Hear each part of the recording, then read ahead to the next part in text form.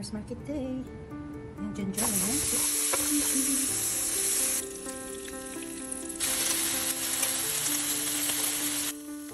Ang ating sarap na breakfast.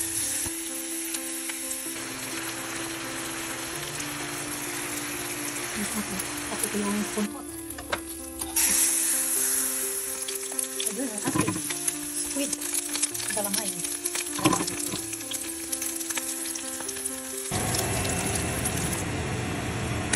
My fruit salad.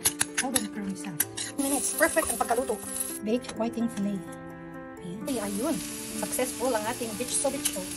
So, ito siya. Bulburan mo lang siya ng brown sugar or white sugar after siya maluto. Ganyan lang siya kabilis. Ito kasi ang unang bitso na alam ko. Kasi dati sa amin madaming nagtitinda ng ganito. Lalo na yung mga maraming tanim na kasawa. So, most of the time, ang bitso sa amin sa Cebu ay gawa sa kasawa. So, ito na nga yun. Bitso ni Mrs. G. Cebuano version. Cebu version. Hey. You. Happy birthday to you. Hello lovelies! Happy Monday! And for today's video ay gagawa ko na classic or southern style cornbread. So this is the Marie Callender's pack. Ito ang sabi, just add water.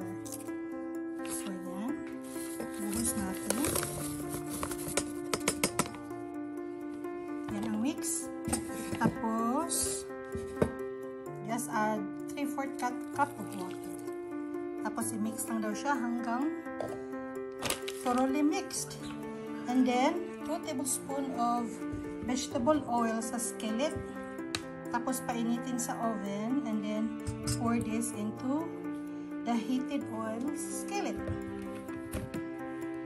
Okay. Someone must be watching from the tree. Okay, here's my skillet. I added 2 tablespoons of vegetable oil. So, initin na natin siya sa oven. Tapos, pour natin ng mixture dito mamaya.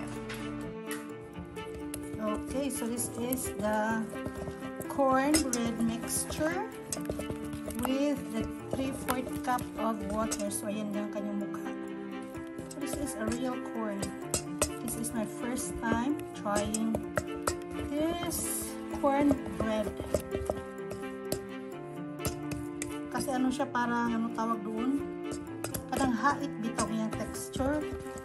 Kailangan dyan mo ang mais ba? Siya. Sakto ng pagka-mix. Ato na lang siyang ibubo dito. Hindi pa to siya painit og 2 minutes. Ito 2 minutes.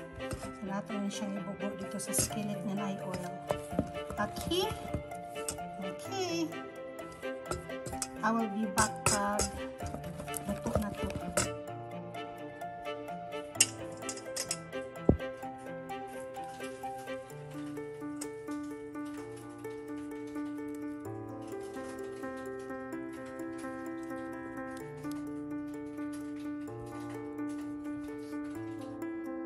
And the cornbread is done. It's fully cooked. So how to test if it's done? Ayan. Wala nang madalalang liquidy mixture sa to. Ayan, luto na siya. Atin na lang siyang anuhin. Cool down. Pero ayan, hiniwa ko naman para matingnan natin ang kanyang texture.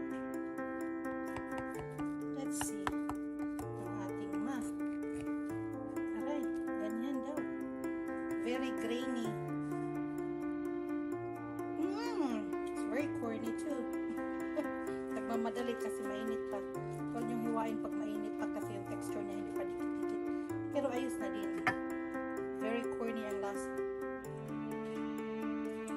That's all for this short video on how to make a classic cornbread.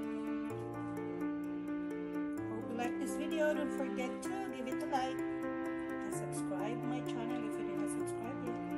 That's all for today. Love this. See you next time. Bye bye.